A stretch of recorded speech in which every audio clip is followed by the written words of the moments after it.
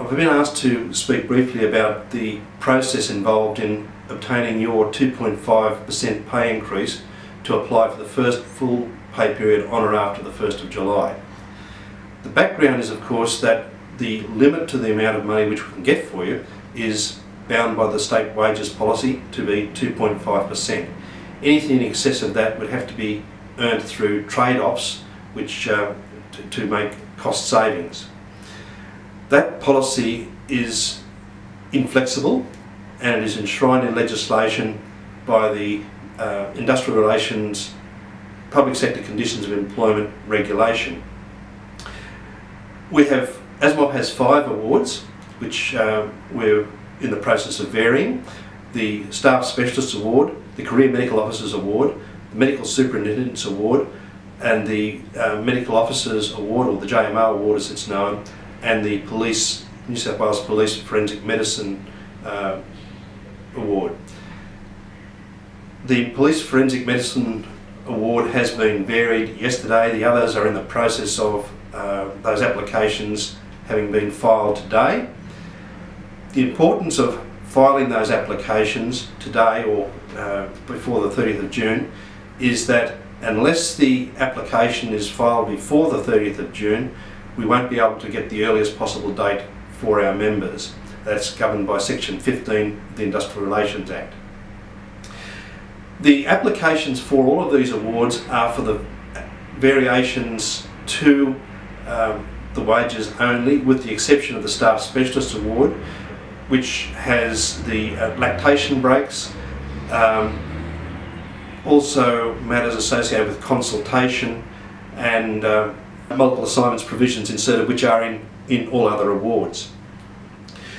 We are disappointed that more significant changes weren't be able to put into the JMO award at this stage, because members will be aware we've been negotiating with the Ministry of Health and indeed Health Services Union for a considerable period of time about changing the somewhat outdated JMO award.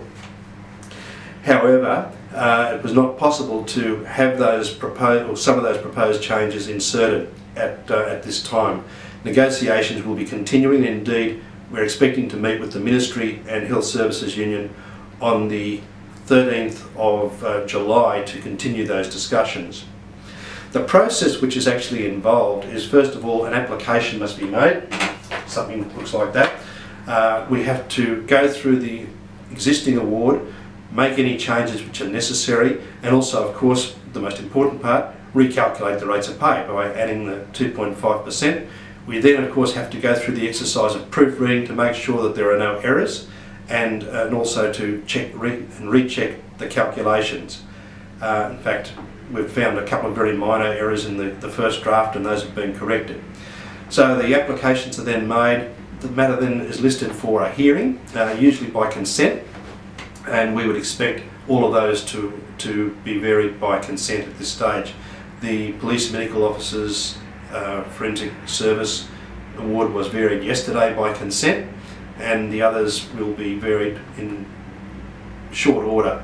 The Commission is quite aware of how important it is to get these things done, and also, of course, the Ministry doesn't want having to pay back pay, so they want to get them through quickly as well.